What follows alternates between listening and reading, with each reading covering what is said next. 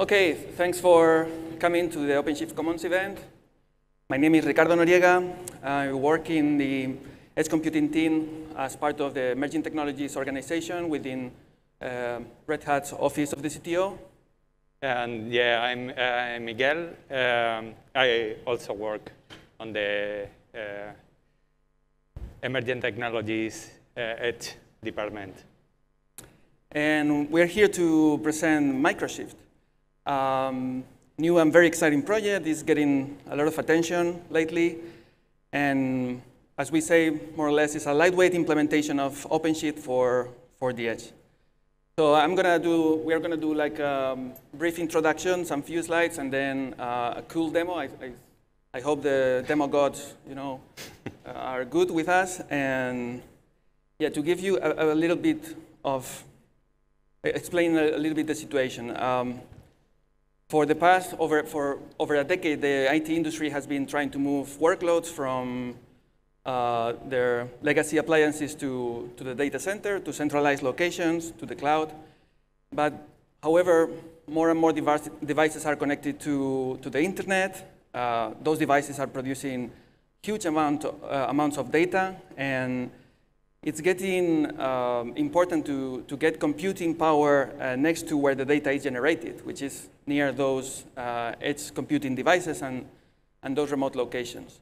But the question is not about putting computing power there. The question is about if I'm able to manage the workloads that I run in the cloud, in those data centers, the same way that if I can do it the same way in the edge. So this is where MicroShift was born.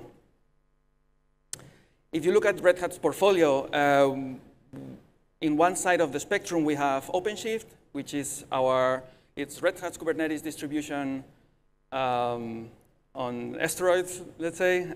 It's well designed for data centers and for the cloud.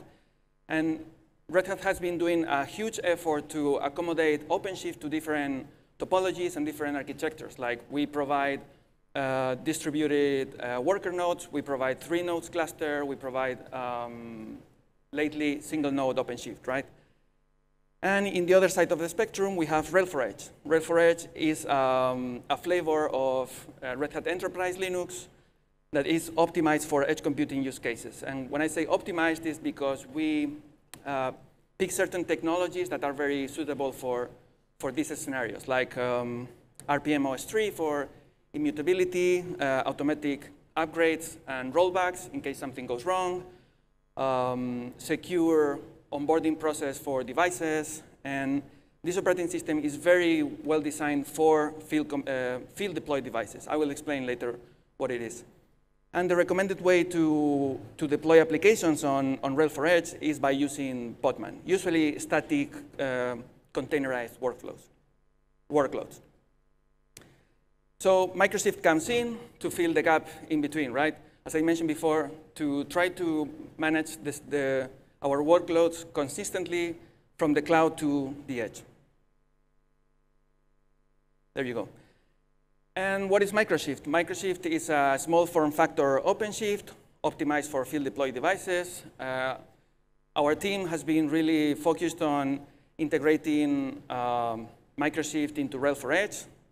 It provides a minimal OpenShift experience, and when I say minimal, it's because we provide a lot of OpenShift APIs like routes, security context constraints, etc. But we don't picture MicroShift as, for example, a platform to build your own container images in the edge. It doesn't make much sense for edge computing use cases. It's developed for resource-constrained environments where maybe network connectivity is unstable or maybe not present. It can be managed as any other Kubernetes cluster by an orchestrator like ACM, our Advanced Cluster Manager. And it is designed as a single binary that contains, I will show you later, but contains most of the Kubernetes components and OpenShift components. It is shipped as an RPM or a container image, and it's compiled for different architectures, of course, x86, ARM, but also PowerPC, RISC-V, and so on. So what is this field deploy devices? I have like something to show here. This is a Jetson Nano from NVIDIA. It's really like this is the developer kit that has some connectivity and something just fall off. You know, they're very cheap, so. And the question is that why are they so different from servers, right? Like, what are the characteristics that make them special? So we all are kind of used to work with servers. Servers are highly standardized and highly scalable. You can, for example, plug more memory, plug more storage, accelerator cards, and so on. But these field deploy devices are usually like systems on a board, systems on chip, or single board computers, sorry, that are really pre-integrated. And it's very difficult to, put more add-ons on top. The scenarios where you deploy these field deploy devices are usually remote locations with no physical security barriers, with network, the network that is unstable or not present. There is no out-of-band management system. Probably there is no SSH enabled even. So the way that we operate these devices compared to servers is very different, and the way that we deploy those devices is completely, the opposite from servers in a centralized location in a data center. Very quickly, this is how we picture the deployment workflow of a field deploy device. So I'm a customer and I want to deploy my edge solution, right? My application. So Red Hat has a software called Image Builder to create customized images of Red Hat Enterprise Linux and RHEL for Edge as well. So I create my own image with my dependencies and, for example, MicroShift, right? Then I go to my hardware vendor and I say, I want 2,000 devices, and you can put this image on those devices.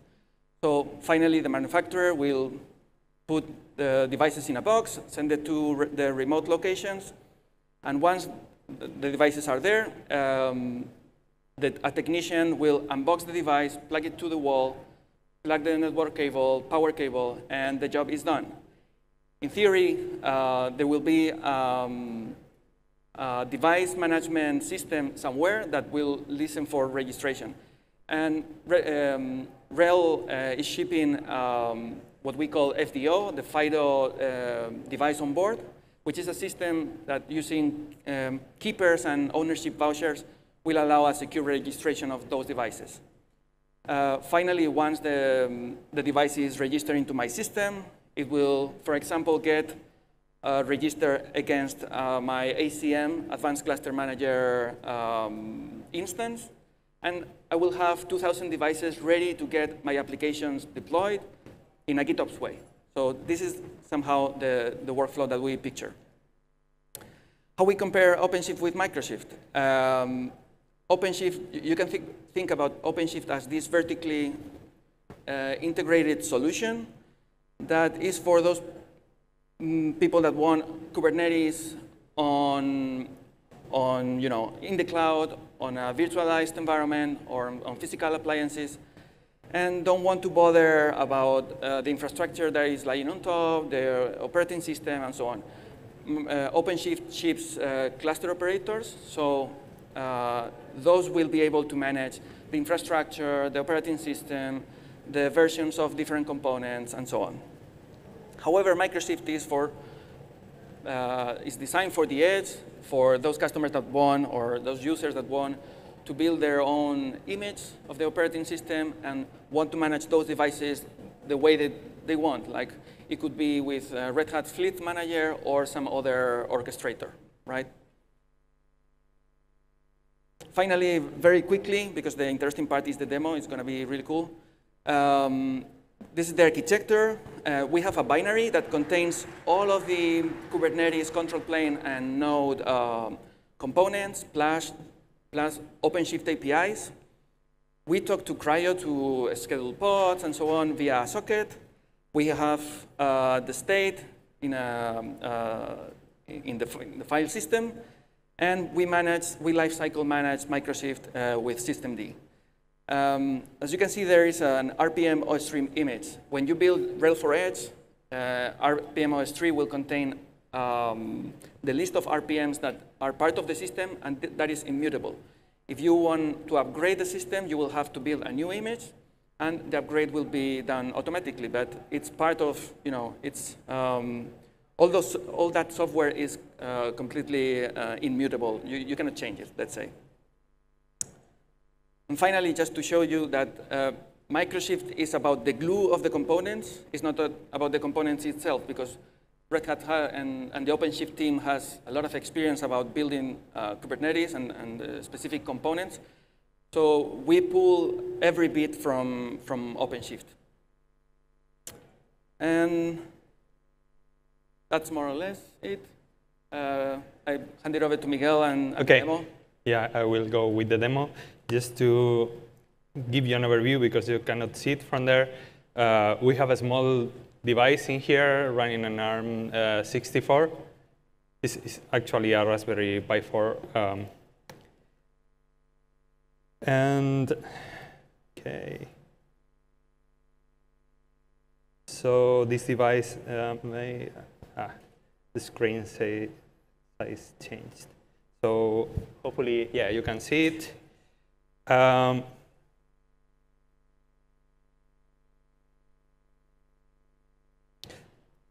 So yeah, it's still running. So I wanted to show you that, yeah, MicroShift is running here as a systemd service. Yeah, it's taking 700 megabytes of RAM, and together with the application that we are running now that has some AI models, it's using like 1.4 gigabytes. We recommend 2 gigabytes at least, so you are able to run the operating system and your application. So when MicroShift starts for the first time, it will create a directory with some of the files that it needs, the ATC database, and resources. One of them is the kubeconfig file. You normally will then use that, and you will have like a management system on top and you don't need to connect to the API running on the device, but the device will connect to the management system and you manage your workload. But yeah, just for the purposes of showing you, we can see the pods running. What happened? Get pod. Yeah. Sorry. Yeah, you can see the pods running. Like the bottom ones are MicroShift workloads. Like we have a service CI, the router, core DNS. For now, we have Flannel, but we are still in the process of deciding what are we going to use there. And also the KubeVirt hostpath provisioner, but that's still being, yeah. So as you can see, our application is running here on the default namespace. Something that we provide, at least to bootstrap an initial workload, is using manifests for that. And as you can see here, we have simple customization. So I'm running an access point, a server for some cameras that we have here, and we are going to connect in a second. Then a regular service, and an OpenShift route, which is going to be announced via MDNS for the cameras. So the cameras will be connecting to the access point running in MicroShift, and they will connect to the camera server, and then the application in there is going to be analyzing the video feed. Oh, where is my? I wanted to show you a little bit of this. No. Well, yeah. So we made the firmware of those cameras custom. So those are very cheap cameras, ASP32 based microcontroller ones. So they will look for the MicroShift access point, and they will try to find the application via MDNS, and then register on the camera server. And then the camera server connects and gets the video feed.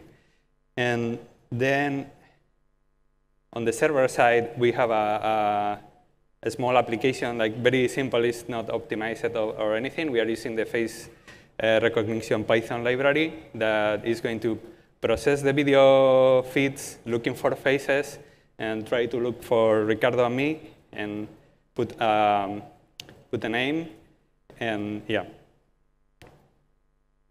So let's try to do the demo part. So with that running in there, OK, maybe you can grab one. I can grab another one. These are the cameras. Like yeah, let me. $5 each one. Very, very, very cheap. So if I log here the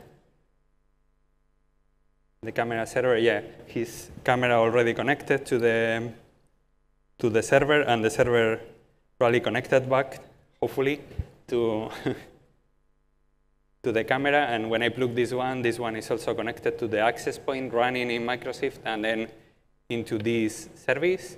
And now we have a video feed here, MicroShift.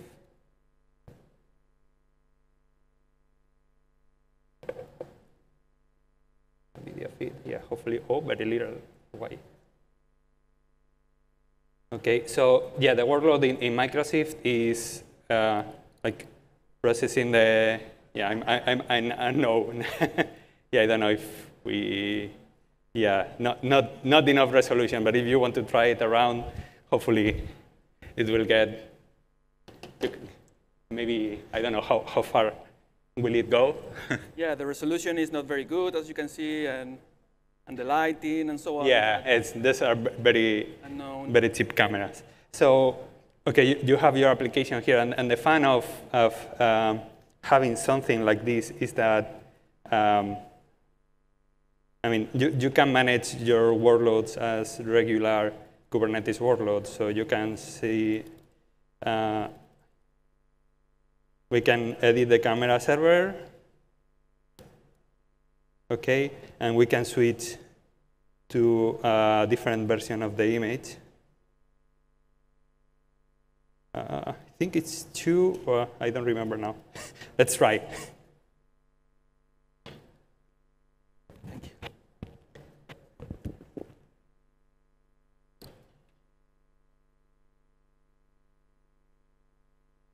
Yeah, so the new version is running. The previous has terminated. Probably I need to reconnect the video feed.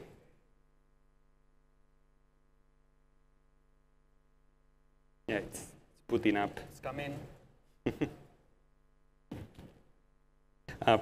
Yeah, probably the cameras also have some timeout. If they see that the server is not streaming video, they will wait for a while, and then they will reconnect to the server again.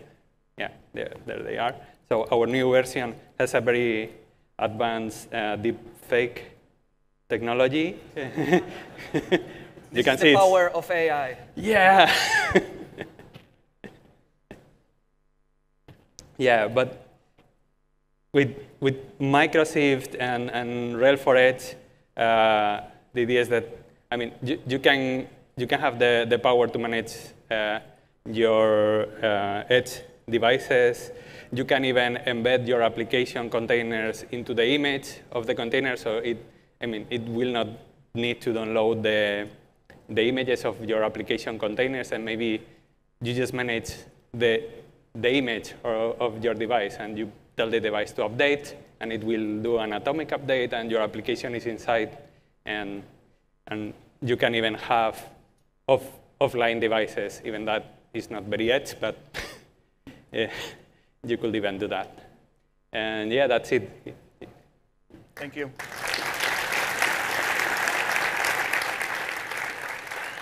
Just a quick question. So it's not GA yet, is it? Is this still a beta? Where are we at with this product UI? Yeah, Someone's asking virtually. Right now it's a community project, and hopefully by the end of the year, there will be some limited availability. Awesome.